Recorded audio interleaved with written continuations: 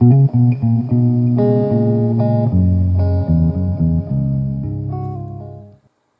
guys, so the husband is napping on the sofa, so I thought I'd try to get some filming in. For those of you who don't know, he had shoulder surgery on Friday. It's Sunday, and rotator cuff surgery, just like his wife. And we both had the left arm done, and we both have 2 pins in. Only his injury wasn't done at work. It's been bothering him for a very long time, and he finally, after I had mine fixed, went in and got his fixed. So anyway, I thought I'd take some time and film some things. One of the things I've been asked to do is show how I do my doodle bugs. Now, I don't know that I haven't done this before on my channel. I may have. I know I did a video on doing how I do the flowers on the security envelopes. And so I'm not sure. So I'm going to show you guys what I do. This is my jar of bugs. It's actually a little bit low. I do bugs on all different kinds of things. These are some that I've done on the inside of security envelopes. And for those of you who don't know what a security envelope is, this is one. They're the kind of envelopes with the windows that you get your bills in. That you don't like to see, or doctor's notices or things like that, workman's comp. You know, it's all a whole other conversation. But the inside of the envelopes are always decorated with these patterns. I'm assuming so that people delivering your mail or sorting your mail can't see through the envelope to snoop and peek, steal your identity, that sort of thing. So they put this pattern in here. It makes it more difficult for them to get into your mail, to read your mail. Each one is different. I've seen a lot of different kinds of patterns and different colors, and it's an interesting background to do other artwork with on top of it. And they make interesting bases for doing doodle flowers, doodle bugs, all kinds of things. I also do them, as I did these two, on book text. And I have been known to do them on painted papers, although I don't have any more of those right now. This is actually just a piece of junk mail. We have a few investment funds, and they send you these paper flyers. Let me see if I can grab one really quick.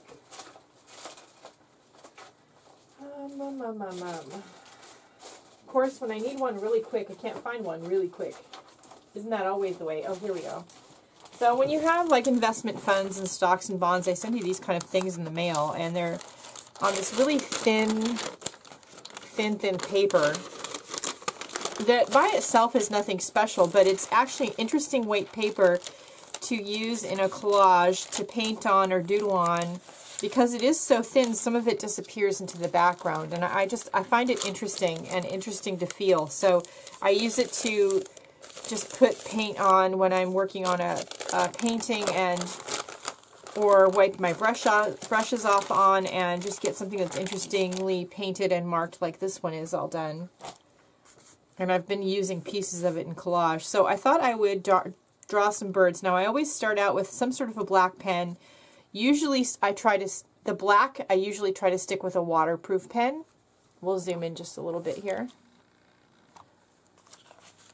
Now this one, because it's already painted, all you have to do really is draw your bug or your little creature on it and then cut it out and, you know, add it to your jar. You wouldn't have to do too much more to it. I tend to do bugs, but you could do fish, turtles, lizards. There's all kinds of things you could do.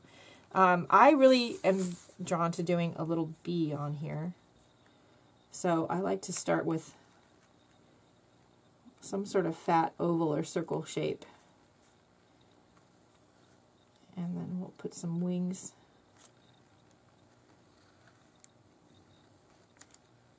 I like something that's loose and sketchy. Give him a head.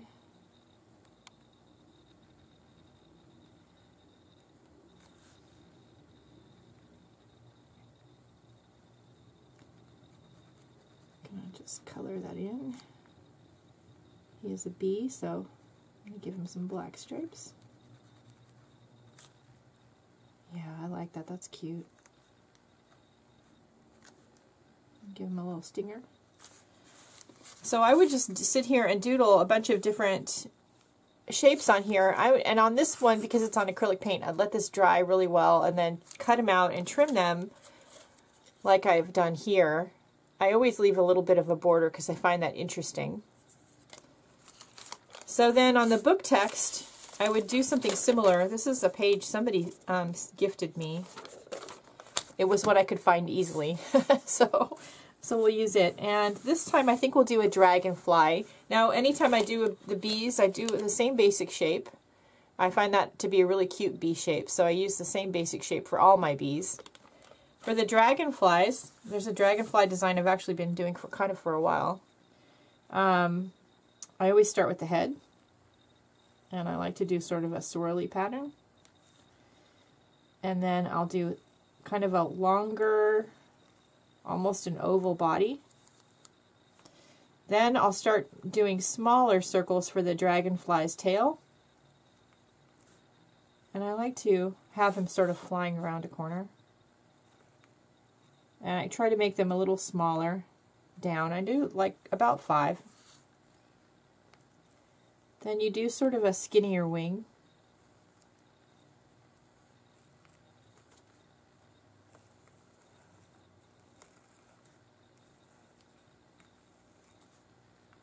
And you can give him some antenna.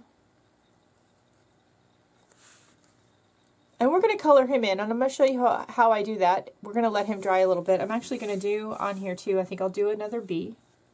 I like to do bees. Let's see.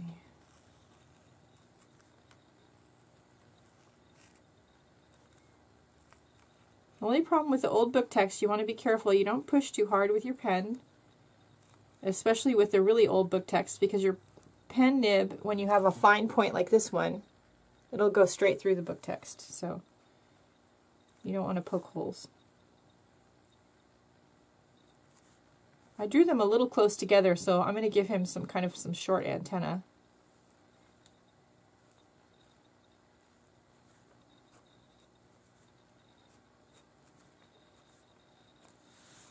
And let's do a ladybug down here.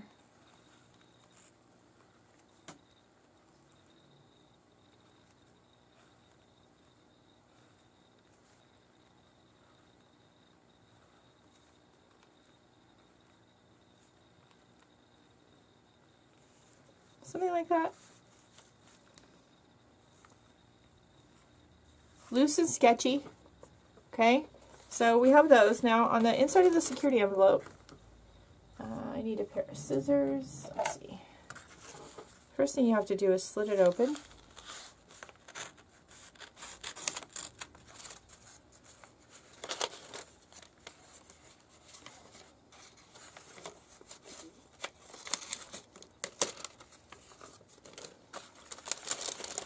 I have my husband save these for me when he pays bills and things until my box is full. And then once my box is full, I don't save them anymore until I start running out, because they do accumulate quickly. Okay, because I don't want to make this whole thing into bugs, I'm going to rip this off. We'll save this for something else. And I save the windows and use them sometimes when I'm making Happy Mail. I'll actually decorate the paper side of it and sometimes put little treats, tags, glitter, or something behind the security envelope. They make an interesting embellishment on their own.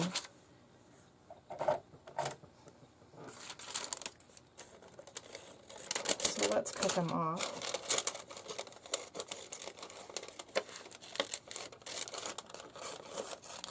There we go. There's a piece of plastic stuck here, so let's see if I can get it off.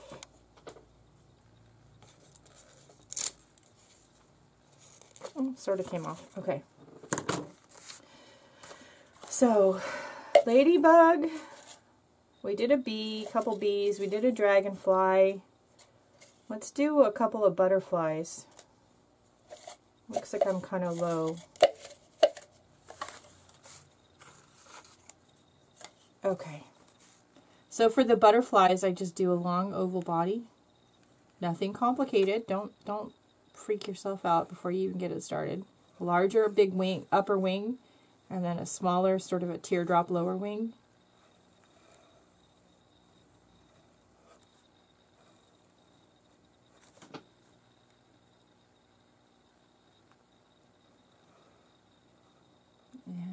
some antenna.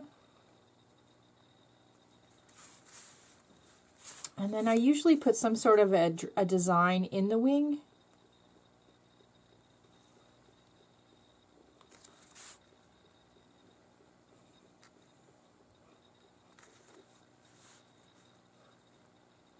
Just doodles, really.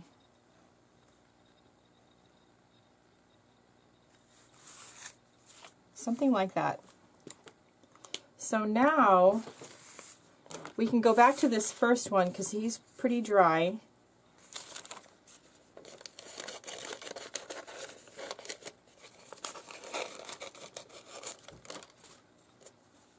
Make sure I'm in frame. Okay. And I just leave about 1/8 of an inch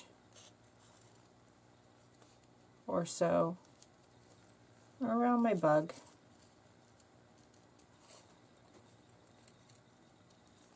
You could doodle these on tissue paper or deli paper.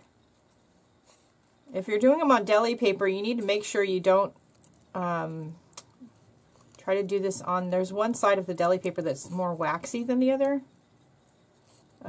Tissue paper would be a better bet, and then if you did, it wouldn't matter how much of a border you left on it when you cut it out, because when you collage it, the tissue paper is going to virtually disappear. But there's a little painted paper bug, isn't he? He's really cute. Okay, that's really cute. I like him. Now on these, obviously we've got to color them. They're very bland, and all my bugs are very colorful. So you don't need anything too complicated. I have this out. This is actually a replacement set for the first one I ever bought. This is the one that's, let me zoom out just a little bit. There we go. This is the one that's actually from my travel bag. This is like the one, I have the original one out in the garage. That first watercolor set I ever started working with when I first started back into painting and getting away from things that were more crafty. I got a watercolor set like this one with cakes in it. I don't remember where I got it. Michael's or Aaron Brothers, probably. I know it was like $5.99. I also realized fairly quickly that I really like this yellow ochre color because that was the one that emptied out first. And in retrospect, I shouldn't have bought this one when that one started running out of that one particular color. What I should have done is gone and bought a tube of yellow ochre and refilled that empty pan. That would have been more economical. That's not what I did. I've learned a lot since then. But anyway, you don't need fancy watercolors like you've seen in my watercolor videos on the big palette, and I'm going to show you that. I also have been known to color them in with markers. Again, you don't need anything fancy. You can use Crayola markers. I started with Crayola. I have some distress markers here. I've got some Tombow. I've got some fluorescent markers from the Japanese dollar store. I do have Letraset aqua markers. These are my preferred pen for doing the doodle bugs and doodle flowers, along with the distress markers, but you don't have to have them. You could use anything, whatever you have. Let's first I'm really wanting to see what these watercolors look like on this security envelope. So let's start with that. I'm going to get some water here. And let's start with this blue color. I've always loved this really bright blue color.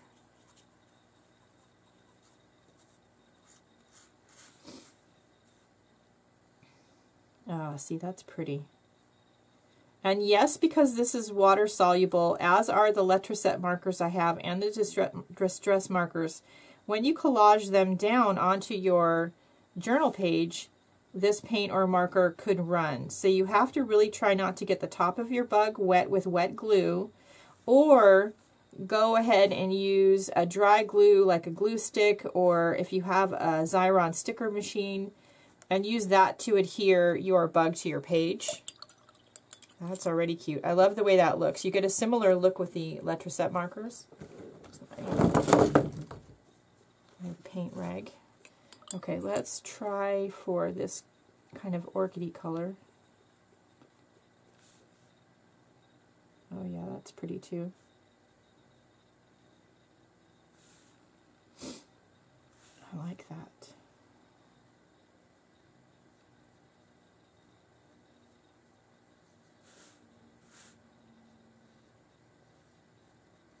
Once you have your bug sketched, it's not, you know, it's not hard. We're not looking for a Rembrandt painting here. You're creating easy, simple, quick, fun little doodle bugs. You're expressing yourself in your artwork, even with the embellishments. So don't feel like you have to meet any particular standards. I'm not even doing shading. I'm just filling in with color. Okay, now for the body, I do want something darker, so I'm gonna go with, I think, this dark brown here. Yeah, I like that.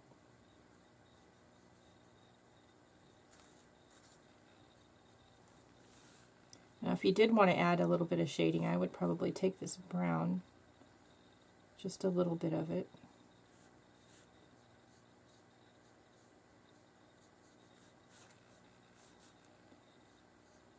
And add it to some parts of the wing, the outer edges, the inner corners.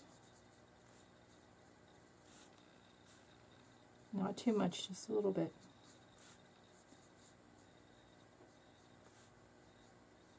Just like that. That's cute.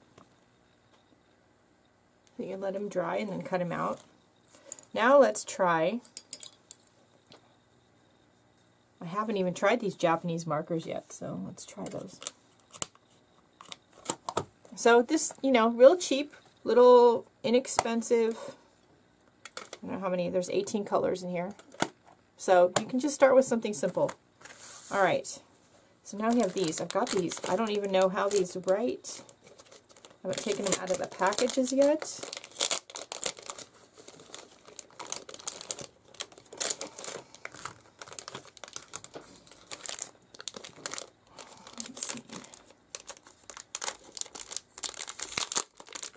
These are more highlighters, it says, so I'm assuming that means they're translucent. And these are, just says fluorescent pen. So I don't know. That ought to be interesting. I also have these Tombow markers that I got to add to my water-soluble marker drawer because I wanted some really bright colors that I didn't have and that don't come in the other brands. So this will work just fine, so we may use some of them. All right. Let's start with this blue color. Oh, that's pretty. You don't have to do your bugs in realistic colors. In fact, they're prettier if you don't do that. And usually when I have a sheet of bugs like this, I take the one color and go around kind of to each bug and see if I want to add the color somewhere to each bug.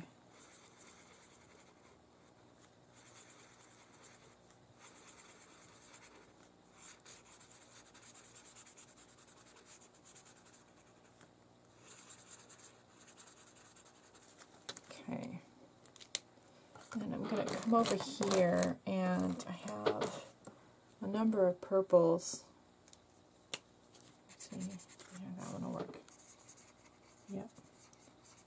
So I want to make our dragonfly here two-tone.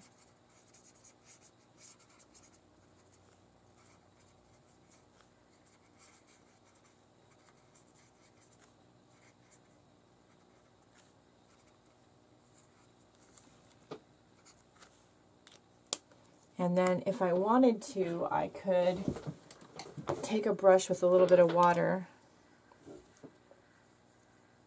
Be careful about how much water you put on this book paper because it's not really intended for being worked with this way. And this water will blend the two markers just a little bit. Yeah, that's good. I like that. So let's see.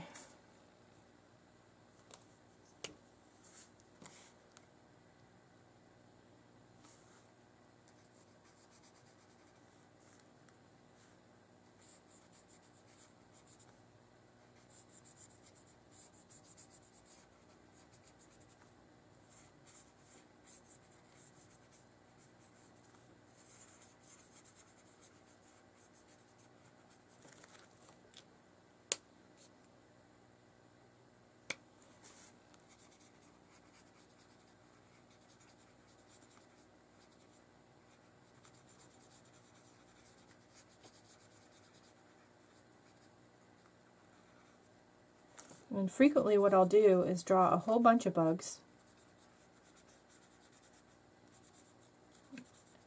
Sometimes in the evenings when I'm sitting in front of the TV with the husband watching one of our shows or a movie.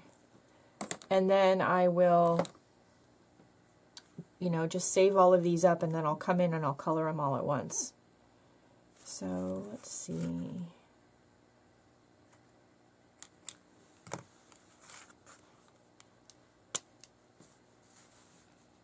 don't know what this will do. Let's see.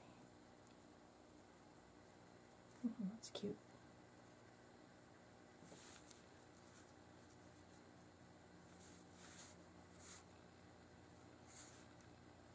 I almost like that color better than the blue.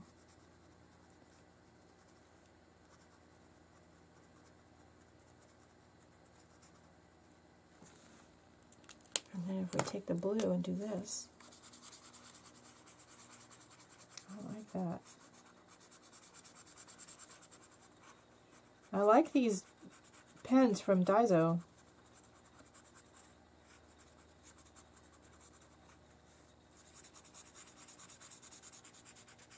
I'm always on the lookout for stuff in art supplies in neon colors because you don't see tons of it. And I love to give a lot of my work a pop of something in neon, whether it's neon paint or neon markers or neon pencils or whatever it is. It's a nice addition to your stash of supplies. I know as far as pencils are concerned, some really great neon colored pencils by Crayola. They're not expensive. Yeah, I like that. That's really good. Let's color the rest of our ladybug in. Oops. I almost dumped all my markers onto the floor. Let's see. I have this pink Tombow. Yeah, it's a nice bright color.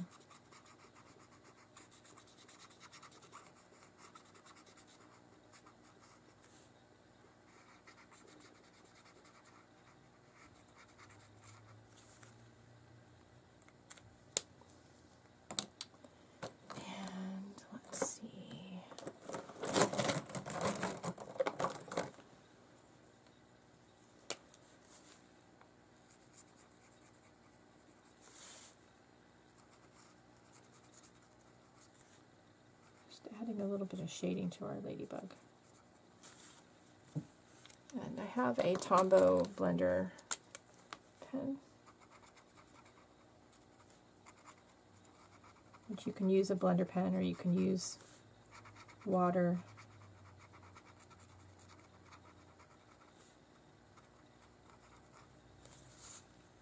Either way, you want to be gentle with your paper because, like I said, this is old book paper, so it's really not... Nobody ever thought you'd be doodling on it, that's for sure. Okay, so now let's figure out, oops, what color to make our dragonfly wings. What color is this one? It's another light blue. Yellow? I have a lighter blue. Maybe that'll work. Oh, I think that's too green.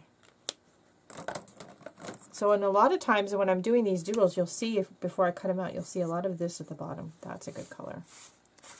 Because I'm testing the marker on the edge of the paper.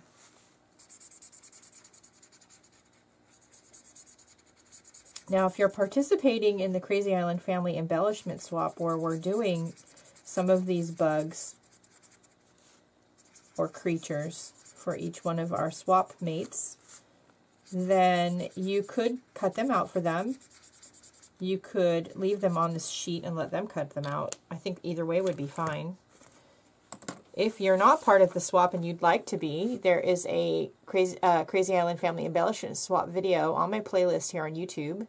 Make sure you watch it and read the instructions. You should also probably be a member of Crazy Island Family on Facebook. If you're not, it's easy to go request to join. We approve just about everybody. You don't have to be a member of Crazy Island Family, but it's helpful if you are. And follow the instructions in the swap video to join the swap. And in the meantime, if you just want to make bugs for no reason, you can do that. I will tell you that sometimes with these bugs too, what I do before I would call these done is I would take a white pen of some sort. And let's see if this one will work. I don't think that one's going to work on here. I think what I want is a Signo. This is a Uniball Signo. And to give them a really extra special pop, I frequently take a white gel pen or some kind of a white pen. This one doesn't want to write, so that happens. I have something else that I picked up at Daiso are some Japanese dollar store whiteout pens. I actually haven't tried them yet. I just now opened them, so let's see if we can get one of them going.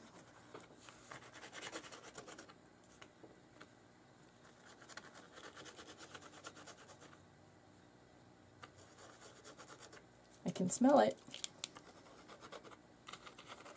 Oh, here we go. Oh, these are nice. I like these. Nice and bright white.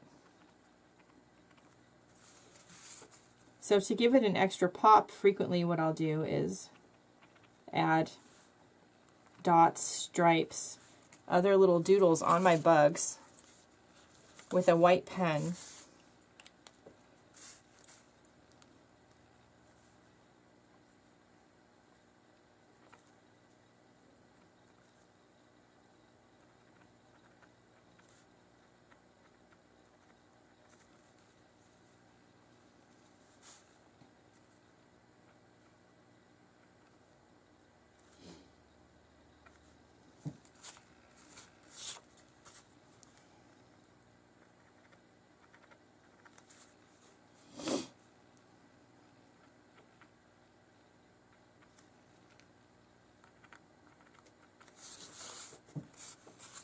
And it just gives them an extra pop.